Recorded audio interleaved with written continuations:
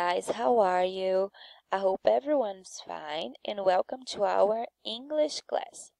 Ok, what are you going to need for this class? Do que você vai precisar para essa class? You're gonna need a pen, a pencil, an eraser and a sharpener. We also gonna need, também precisaremos de book e também precisaremos de attention. We always gonna need attention. Nós sempre precisaremos de attention. So, pay attention. Let's go. Take your book, please.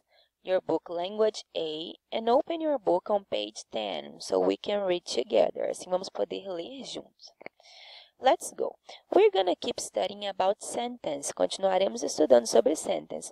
Mas nós vamos estudar hoje novo ramo da sentence, as run together sentence. But teacher, what's a run together sentence? O que é uma run together sentence? Let's read together so we can understand. Let's read together. Sentence should contain only one important idea or two or three ideas that belong together. Então, o que nosso livro nos fala? Ele nos diz que uma sentence deveria contain only one important idea, apenas uma ideia importante, or two or three ideas, que andem juntas, talvez duas ou três que andem juntas. A reader needs a chance to rest after one thought before reading a new thought. O que ele nos fala? Que reader, leitor, ele precisa de uma chance para refletir, para descansar da primeira ideia, antes de ler sobre novo pensamento. So, let's keep reading. A run-together sentence is a poorly written sentence containing too many ideas joined by and so, or and then. Então, uma run-together sentence, ela é uma frase escrita de maneira pobre. O que eu quero dizer com isso? O que o nosso livro quis dizer com isso? É um discurso que não se encaixa na formalidade, nem na escrita, nem na nossa fala. Então, olha só. Geralmente, as run-together sentences, as ideias são conectadas por meio de... Primeiramente, nós vamos estudar aqui 3 formas de conectá-las, Depois adicionaremos mais, mas primeiramente nós vamos estudar essas formas. Geralmente elas são conectadas por and, todo mundo sabe o que é and so, que seria mais ou menos o mesmo sentido de and, mas seria e então. And then. And then é basicamente a mesma coisa que and so. Let's go. Run-together sentences are not used in good writing or speaking. Foi o que eu disse, não são usados na formalidade, nem na nossa fala, nem na escrita. One way to correct run-together sentence, use 2 steps. Então, ele vai ensinar para a gente aqui agora 2 passos simples para tornar as run-together sentences in good writing, num discurso mais formal. So, let's go. Step 1, primeiro passo, leave out, deixe de fora any, and, so, and then. Então, nós vamos tirar os so's e os thens da frase. Vocês vão entender um pouco mais para frente com o nosso exemplo. E o step 2, add capital letter, coloque capital letter e coloque uma end mark. End mark, todo mundo sabe o que é. Nós temos o period, temos a question mark, temos o exclamation point, que nós já aprendemos. Então, nós vamos adicionar um desses para fazer uma nova sentence. Então, olha só. Vai ensinar para a gente aqui a corrigir essa sentence aqui bem simples. Can you see how to correct this run-together sentence? Olha só, vamos corrigir essa.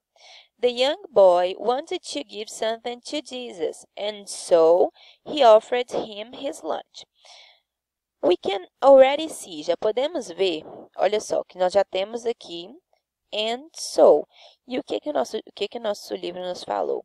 A run-together sentence geralmente contém and so, or and then. Então, nós já identificamos que essa aqui é uma run-together sentence.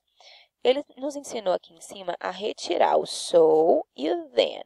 Então, é o que nós vamos fazer. Retirar o so e o then. Então, já retiramos. Olha, the young boy wanted to give something to Jesus. He offered him his lunch. Mas ficou uma frase muito longa, falta pontuação. Então, nós temos que adicionar uma end mark. Nesse caso, foi adicionado o period. O period, que é o nosso mais conhecido, nós estudamos desde o primeiro dia. Adicionamos o period e logo após o period, capital letter, que não pode faltar. Let's go. Ok, so don't forget, não se esqueça, don't forget. Leave out, deixe de fora, tire o and so e o and then. E add, adicione capital letter e end mark. End mark, não se esqueçam, né? Sinais de pontuação. Pode adicionar o period, o question mark, o exclamation point. Let's go. Ok, so let's go to this example. Nós temos um aqui. The Bible tells us not to lie, and so we should always tell the truth. Sorry, desculpa. We should always tell the truth. Já podemos ver aqui que é uma run together sentence pelo and so, right? Let's go. Ok. So what should we do now? O que nós devemos fazer primeiro? The Bible tells us not to lie, and so we should always tell the truth. I'm gonna wait for you. Vou dar 3 segundinhos para vocês pensarem aí. Exactly. Eu sei que você pensou isso. The Bible tells us not to lie. A gente vai tirar o and so e vai deixar. The Bible tells us not to lie. We should always tell the truth. Ficou muito longa a frase, certo? Então, o que que a gente faz? Vamos adicionar um period aqui, depois do lie. Perfeito. Eu sei que vocês fizeram isso. Let's go. So, let's do it. Vamos pensar. Let's think. Time to think. Rewrite the following run-together sentence using 2 steps you have been shown. Então, olha só, você vai reescrever as run-together sentences usando os 2 passos que lhes foram ensinados. Então, primeiro de tudo, vocês vão riscar os so, os and e o then, já estão todos riscados aqui para vocês. Está mais fácil. Depois, vocês vão reescrever adicionando uma end mark. Então, façam aí da 1 a 4. Pausem o vídeo para fazer, depois vamos continuar aqui, porque nós temos mais uma atividade, mais uma forma de transformar uma run together sentence in good writing. Let's go. Ok, agora que você já terminou de fazer essa atividade, let's go to page 11. Making connections. Então, para consertar, né, vamos dizer assim, entre aspas, uma run together sentence, também temos um outro método. Qual seria esse método? There is another way to correct a run together sentence. If it has related ideas in it, method 2 also has 2 steps. So, step 1, primeiro passo para você aí. Add one of these words to the beginning of the sentence. Então, primeiro de tudo, adicione uma dessas palavras no começo da sentence. Então, nós temos after, because, since, when and while. Então, teacher, what does these words mean? Então, qual o significado dessas palavras, né? Então, vamos lá, olha só. After, nós poderíamos usar pensando ela como se fosse depois de. Because seria porque, vocês já conhecem essa palavra. Since seria desde a ou uma vez que. When seria quando e while seria enquanto. Olha só, guys, let's go. Put a comma, step 2. Put a comma in place of and, so, or and then.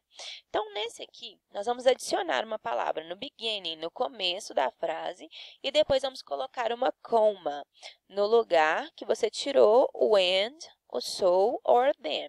Antes nós colocamos uma end mark, né, que no caso nós colocamos o period, agora nós vamos colocar uma comma. Olha só, então nós temos aqui um exemplo, mas vamos fazer juntos, tá bom? Vocês vão entender já já o que é uma comma. Let's go. Então, first step. Primeiro step que eles nos falou foi o seguinte. Add one of these words to the beginning of a sentence. Então, não se esqueçam. Sempre vamos adicionar after, because, since, when, or while. And step 2, you're gonna put a comma. This is a comma. This is a comma, isso é uma comma, ok? Então, nós vamos adicionar uma comma no lugar de so e de then e também de and, ok? Olha só, nós temos um example aqui. The young boy wanted to give something to Jesus, and so he offered him his lunch. Então, nós temos uma run together sentence. Por que ela é uma run together? Vamos localizar aqui juntos. Porque fala and so. Ok? Então, nós temos que adicionar uma palavra no começo e depois adicionar uma coma no lugar onde a gente tirar o and so, que é o que indica que ela é uma run together sentence. Ok, so what should we do? We should read again. Vamos ler de novo. The young boy wanted to give something to Jesus, and so he offered him his lunch. Ok, so first step, let's add since. Foi o que o nosso livro nos sugeriu, que adicionássemos since, ok? Lembrando que since, desde a ou uma vez que.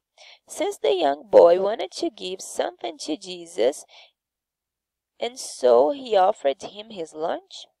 Is it correct? Está correto? Só colocar o since? Let's go to step 2. Vamos para o passo 2 para ver o que a gente deveria fazer. Também deveríamos tirar o and so, right?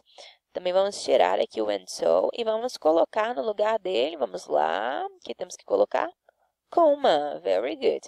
Since the young boy wanted to give something to Jesus, respira, he offered him his lunch. Ok, now let's think again. Vamos pensar de novo. Using method 2, rewrite the run together sentence from the exercise on page 10.